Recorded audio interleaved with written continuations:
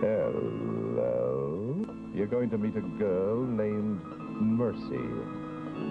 But don't be misled by her name. After you meet her, you may think you know what she is. But don't be too sure. But even she doesn't know. Lights out.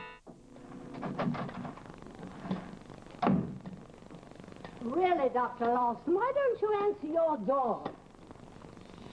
Is a man to have no privacy at bedtime, even from his housekeeper? There's a girl to see you outside in the hall. A what? A girl, a young female. I have no time for females, Mrs. Abernathy. Young or old, and that includes you. I'm about to go to bed once my mattress is inflated. Well, stop pumping that contraption. Dr. Lawson, if you are a famous scientist, why can't you live like other people? Why can't you sleep in a bed in a bedroom?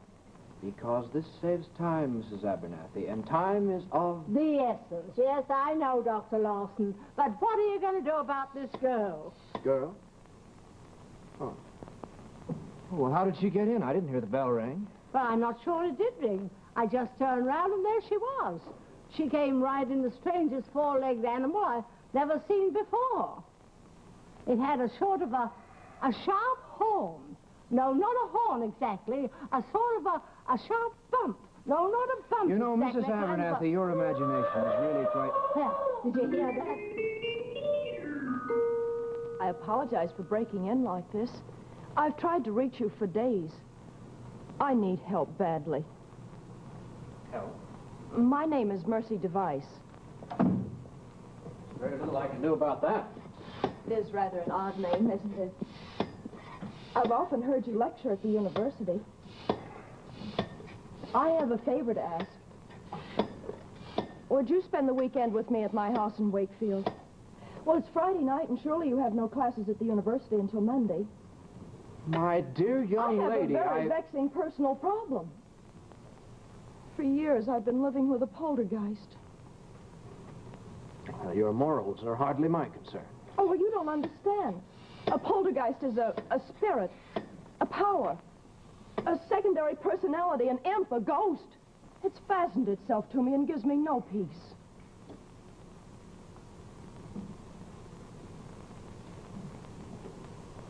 Oh, no, it's invisible. And it's destructive, erratic, noisy, cruel, mischievous, unhelpless. Miss Device, please, you're wasting my time. I have never seen or heard a poltergeist. And as a man of science, I do not believe in them. Now, good evening. Oh, please, Doctor. I'm alone in the world and have to earn my own living. Well, you can understand how it would count against a girl in business with this thing constantly messing about in her life. Well, it's all in your mind, I assure you. I wish that were so. At any rate, you can hardly expect any reputable scientist to bother. I suggest you consult the Psychical Research Trust or some of those fakers. Oh, they already know about it. Mr. Birdlip, their president, phoned me only this morning. Birdlip? Yes, he wants to make a big thing out of it, put me in the papers. That sounds typical of that charlatan. I'm turning to science for the last time. Please, you've got to help me get rid of this thing. Or I'll be forced to consult Mr. Birdlip.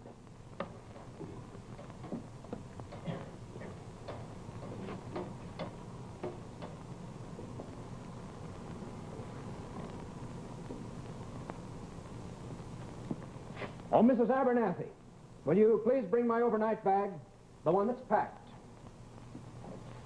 Now, young lady, before I undertake this fumigation, I want it clearly understood that I shall be ruthless in my exposures, that I shall not be responsible for any claims by you of libel, compromised virtue, or the incidental slaughter of poltergeists. Well, that's fair enough. Thank you. Here you are, Doctor. Oh, Mrs. Abernathy, I find, rather to my astonishment, that I'm going away. Now, tonight? For the weekend. Oh, my car is right outside. You did say car. Yes, a convertible. Why? Well, I had heard it rumored that you traveled only on four-legged animals. What was that? It was that animal. That's Caprice. Caprice? It was that animal. You'll get used to it. I saw it. You and your animals. Well, I saw it, I tell you. I saw it.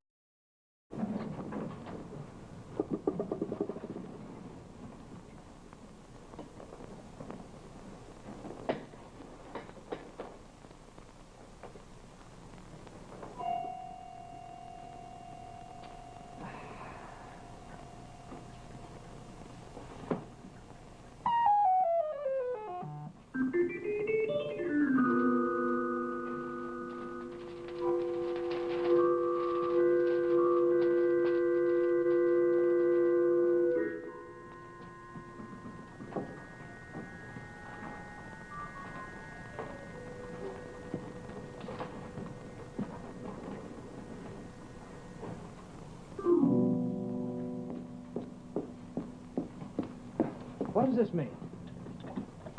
Prima Doris fourpence. Oh, that ridiculous phrase. I haven't the slightest idea of what it means. It just keeps cropping up as though Caprice were trying to tell me something. Oh, here's your coffee. Thank you.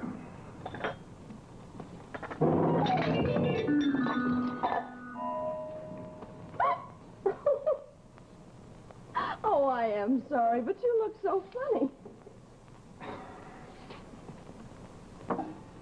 Miss Device, I am not impressed by your cheap tricks.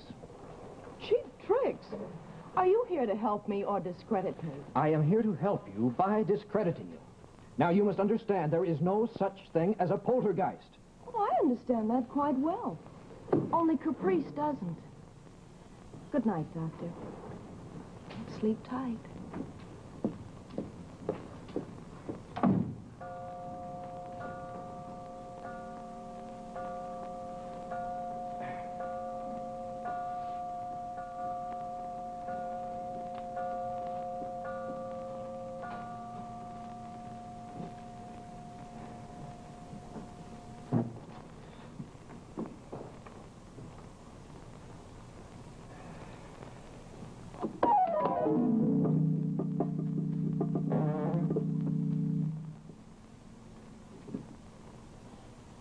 I am the savage unicorn, the gentle virgin tames me. Of mercy's handcraft am I born, her discontentment shames me. But on the day when she's content, I'll lay me down and shed my horn.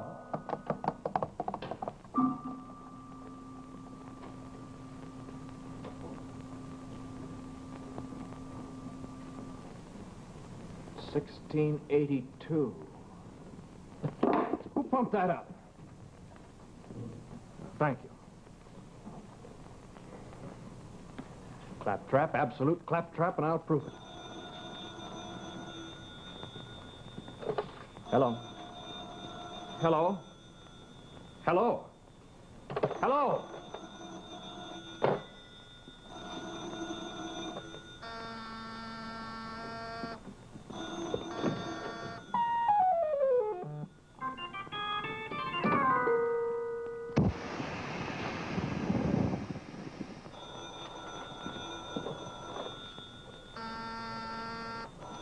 Now stop this. Now, this is utter nonsense. Now.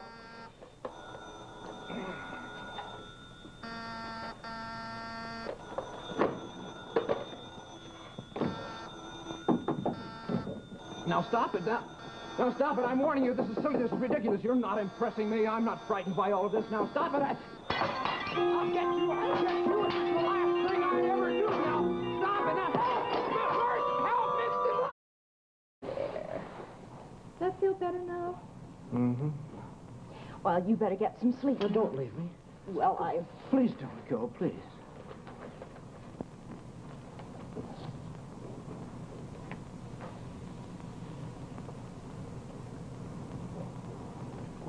Doctor, you certainly are distraught. You know, Well, I suppose I'm not very good at it. There's no doubt of science to it. More of an art. Well, really, it's quite simple. I must talk to Pearlie about all this. Pearlie? Thomas Pearlie, my associate, He's president of the Foundation for Pure Science. I'll have him here first thing in the morning. Oh, first you better get some sleep. My mattress. Somebody punctured it. Oh, Doctor, I am sorry. How can I sleep? You'll find some pillows in the closet over there. Thank you. I hope you'll be comfortable. Provided there are no further manifestations. I'm hardly in the mood. I've had quite enough for one night. 3 more dollars, 4 pence. 3 more dollars, 4 pence. How did you sleep? Badly, thank you. Nightmares all night. Not surprised. You're the third investigator that's had the same troubles.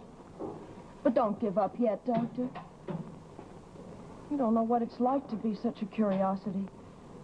No one visits me anymore, and men stay away from me. I'll never be married. And all because of caprice. At least I think it must be caprice that's responsible. I'm not terribly unattractive, am I?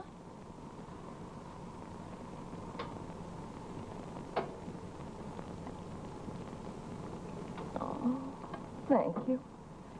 You know, if I could cry, I would, but I can't. Can't what? Cry. I never could. I cry inside of me, but I never shed a tear. Very strange. I never did like weeping women anyway.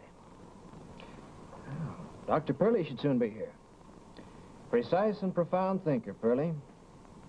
Between the two of us, we'll lick this poltergeist. Oh, Mr. Birdlip's coming here today, too. Birdlip, that idiot? Coming here? Yes, he phoned this morning. Oh, well, who fixed the phone? I guess Caprice did. Oh, come now. You cannot expect me to believe You can that... believe what you like. Birdlip said that neither you nor Pearlie knew which end was up. Oh, he did he? Well, never fear, Miss Device. Mr. Birdlip shall soon know which end is up. 3 Madoires, 4pence. Well, what do you make of it, Dr. Pearlie? This mysterious phrase that keeps bobbing up all the time. Surely there must be some simple scientific solution. Well, I think so, too, Doctor. Where is the subject, the girl with the strange name that I just met? Well, I saw her outside just a moment ago, singing to the cow next door. Singing to an ordinary cow. Well, that's a bad sign, don't you agree, Doctor? I certainly do, Doctor. Last night, in the middle of the night, I was awakened to hear her talking to herself in some odd, archaic language. Some forgotten Cyprian tongue, I would say. An old Cyprian tongue. Worse and worse. Oh, this all hangs together perfectly. I'm afraid there's only one possible conclusion. She must be a witch. Really, she must. Now, Doctor, as a man of science, I can't even agree that witches ever did exist. Oh, now listen here, Doctor. Scattersmith, I have it here. Volume 2. Enumerates the following symptoms for witches. Inability to weep. Frequently seen with non-existent animals such as unicorns. While asleep, frequently speak in archaic tongues. Often sing to cows and other beasts. Liquids boil at their touch. Well, Doctor, these things could all be coincidental. Would you care for a glass of sherry before luncheon, Jack? Oh, thank you. Yeah.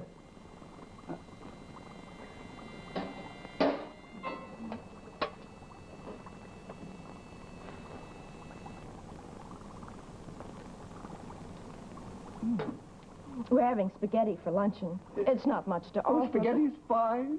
Fine. Yes, fine. Fine, I'll bring it right in. Doctor, boiling liquid. Oh, she must be a witch. She really must be. What is our next move? Well, Doctor, I think it's time we looked into this girl's past.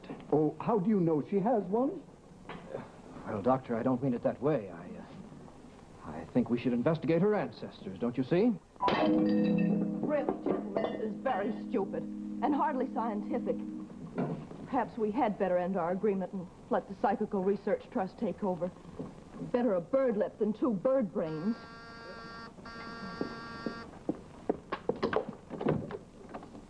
Why, Mr. Birdlip, how nice. Ah, Miss Device, so happy Oh, it's so nice you could come. to celebrate our association. You have decided, haven't you? Yes. Yes, I have. Welcome on our side, Miss Device. Science. Boy. Perhaps Mr. Birdlip is the true scientist in this case. You've lost any... Never mind that, Miss Device. Just tell us where your ancestors lived. That is, where you were born. Brokenshire, just outside of Salem. Why do you ask? Salem, you heard that, Doctor? We must go there at once without delay. Why, yes, of course. Whatever you...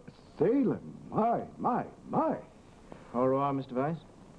You shall hear from us. We shall return. Don't bother. Let's see now. 1682. Device. Ah, here is the case of a Mercy Device. Well, we're on the right track, Doctor. She was a witch, gentlemen, an ordained witch. An ancestor, no doubt of it. Shall I read it to you? Please do. Mercy Device was a bewitched virgin who did much damage to the property and belongings of her neighbors. After being declared a witch, she was sentenced to be hanged. She went to her death unrepentant, and so the name of Mercy Device shall be forever accursed. The cost of a hanging includes the expense of a new gallows, food for the magistrates, and damages to the house of a witness by the witch's unicorn. The cost of her deliverance remains against her on the records of Brokenshire. 3 moidores, 4 pence. Moidores, they were Portuguese coins, sometimes used as legal tender in our colonies. Well, I'd like to pay that debt if I may. Oh, but Doctor, Yes, now why really, not? don't be rash. At the current rate of exchange. Here's $10. I think that'll take care of it. Now, if you'll please mark it paid. There. I believe that satisfies all the legal requirements. I hereby declare the estate of Mercy Device free and unencumbered.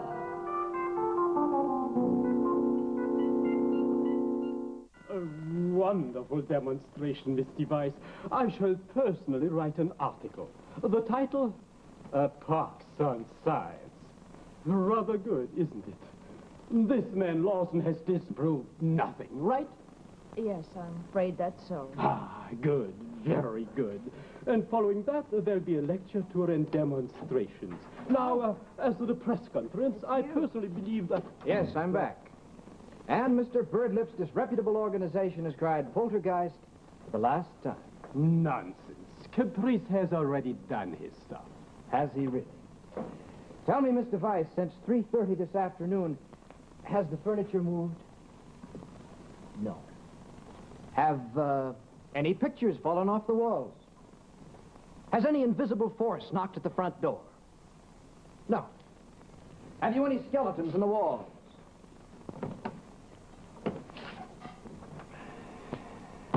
No. Has the telephone rung? No. Hello?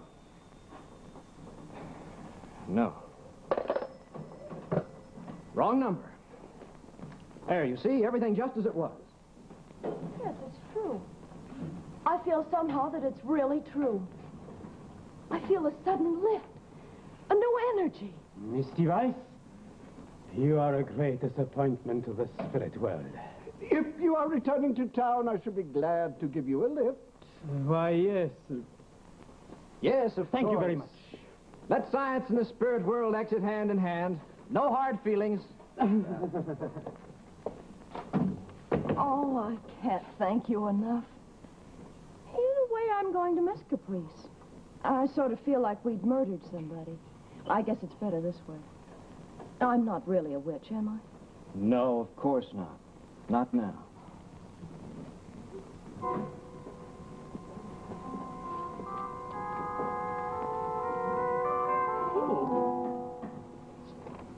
Whatever does it mean?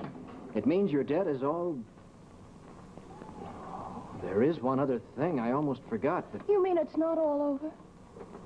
Well, You see, Dr. Purley and I found in our research that there was once an ordained witch with the same name as yours.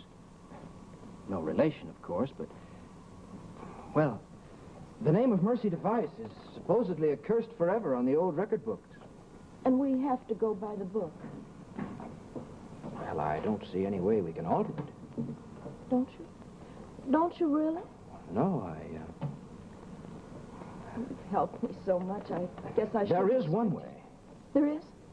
We can change your name. That is, if you'll marry me.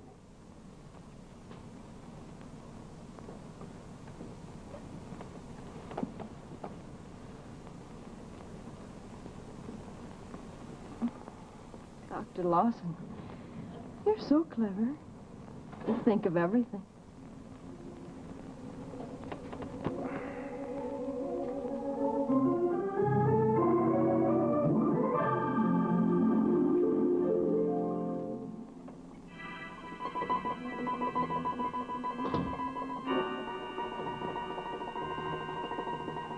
Well, at this point, it looks like Dr. Lawson is bewitched, and bothered, and bewildered. Yes.